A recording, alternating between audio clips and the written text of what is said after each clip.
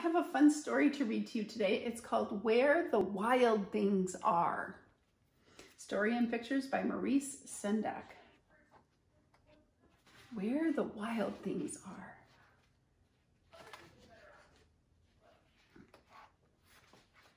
The night Max wore his wolf suit and made mischief of one kind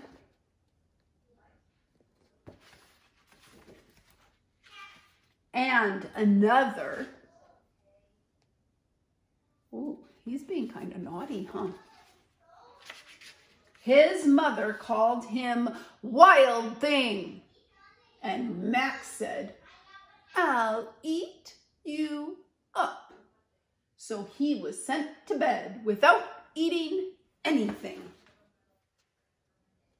He was being naughty and talking rude to his mom, wasn't he?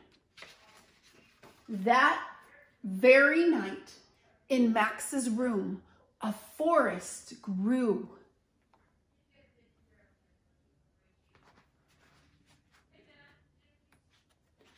And grew.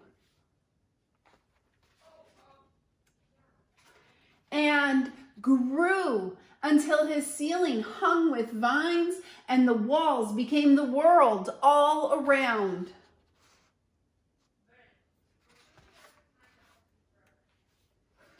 And the ocean tumbled by with a private boat for Max, and he sailed off through night and day. Look, it says, Max.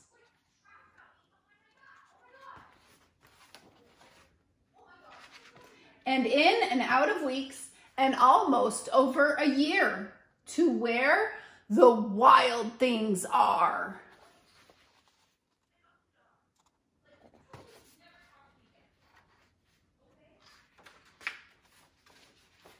And when he came to the place where the wild things are, they roared their terrible roars and gnashed their terrible teeth and rolled their terrible eyes and showed their terrible claws.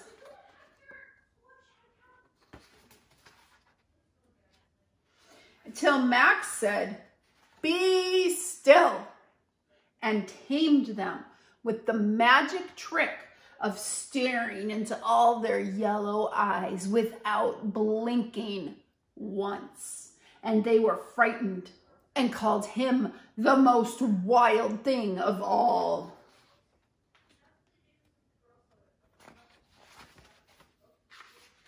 And made him king of all wild things.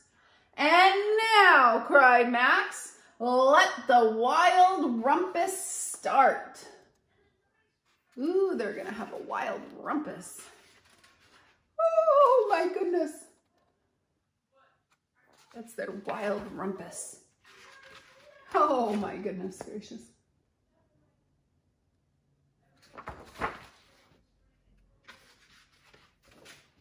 And he is the king of the wild things. "Now stop," Max said, and sent the wild things off to bed without their supper. And Max, the king of all wild things, was lonely and wanted to be where someone loved him best of all. Then all around, from far across the world, he smelled good things to eat. So he gave up being king of where the wild things are.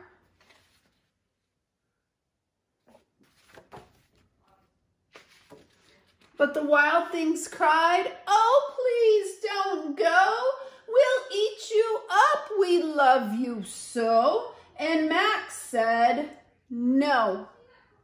The wild things roared their terrible roars and gnashed their terrible teeth and rolled their terrible eyes and showed their terrible claws. But Max stepped into his private boat and waved goodbye.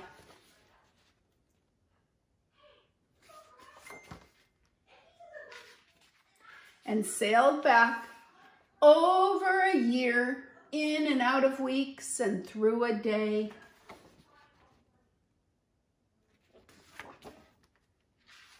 and into the night of his very own room, where he found his supper waiting for him.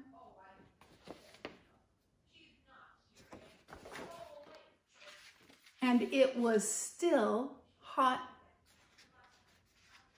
The end. Isn't that a great story? Bye, guys.